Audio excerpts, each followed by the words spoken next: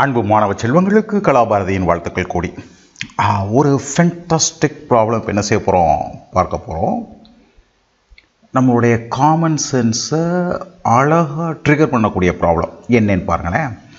Consider 3 charges Q1, Q2, Q3 meaning this is Q1, this is Q2, this is Q3, each equal to Q at the vertices of an equilateral triangle of side L.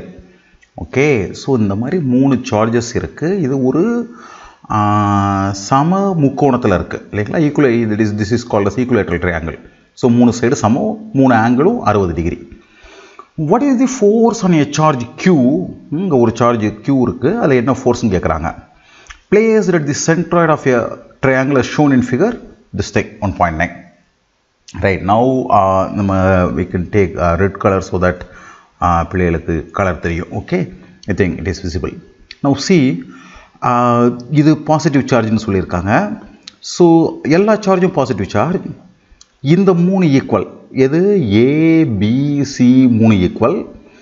இந்த charge மேலப்போ இந்த சார்ஜால் உங்களுக்கு தெரியும் அந்த line, எந்த line ரெண்டு connect பண்ணுதோ அந்த லைனில் ஃபோர்ஸ் இருக்கும். So this is F3, right. இது Q2 சார்ஜ். ஸோ இது கிரியேட் பண்ணக்கூடிய force F2. This is Q1, இது கிரியேட் பண்ணக்கூடிய charge F1. So you can write இந்த 3 ஃபோர்ஸுமே அதனுடைய modulus F1 should be equal to F2 should be equal to F3. முதல்ல இந்த understanding பிள்ளைகளுக்கு வருதான்னு பாருங்கள். ஏன் சொல்கிறேன், பிகாஸ் எல்லா ஃபோர்ஸுமே என்னது எஃபெக்டிவாக வந்து மாடுலஸ் மட்டும் பார்த்தீங்கன்னா this is Q divided by R square, of course 1/4 epsilon naught. சரிங்களா, மூணுமே தான். So மூணோட magnitude same, angle different. Now you see இந்த F2 F3 உடைய ஓகே நீங்கள் காமன் சென்ஸை பயன்படுத்தினா கண்டுபிடிச்சிடலாம். ஹரிசாண்டல் காம்போனன்ட் ரைட் ஒன்றை கேன்சல் பண்ணிடும். ஸோ இதுக்குடைய ஹரிசாண்டல் காம்போனன்ட் இல்லை.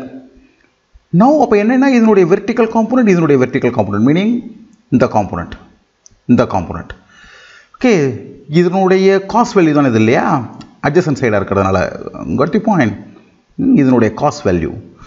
ஸோ இதனுடைய காஸ் வேல்யூன்னு சொன்னால் திஸ் வேல்யூ அதனோட சமேஷன் இது. இப்போ நீங்கள் பாருங்கள், இது ஈக்குலேட்ரல் ட்ரையாங்கிள், இது சென்ட்ராய்ட். ஸோ இந்த ஆங்கிள் எவ்வளோ இருக்குன்னு கேட்டிங்கன்னா இது 60 டிகிரி. ஸோ திஸ் இஸ் 120, 100 சென்ட்ரா பிரியுது. So this is 60. இது 60னா இந்த F2 cos 60 plus F3 cos 60. நீங்கள் இப்போ கவனிங்க, மூணுமே equal. cos 60 of. So F3 உடைய பாதி F2 உடைய பாதி இந்த டைரக்ஷனில். So should be equal to F1. So total F is equal to 0. So sir வேணும்னே தான் கால்குலேஷன் பார்ட்டுக்குள்ளே அனாலிட்டிக்கல் பார்ட்டுக்குள்ளே போகாமல் லாஜிக்கலாக செய்ய பழகிறேன். பிகாஸ் யூ ஷுட் ஃபீல், உங்களால் அதை ஃபீல் பண்ண முடியணும். ஓஹோஹோ, இந்த மாதிரி 3 ஃபோர்ஸ் இருந்துச்சுன்னா, இந்த இடத்துல ஒரு பொருளை வச்சு இப்படி 3 திசையில் ஒரு ஃபோர்ஸ் இருந்துச்சுன்னா இந்த ஆப்ஜெக்டால் எந்த பக்கம் என்ன செய்ய முடியாது, அசைய முடியாது.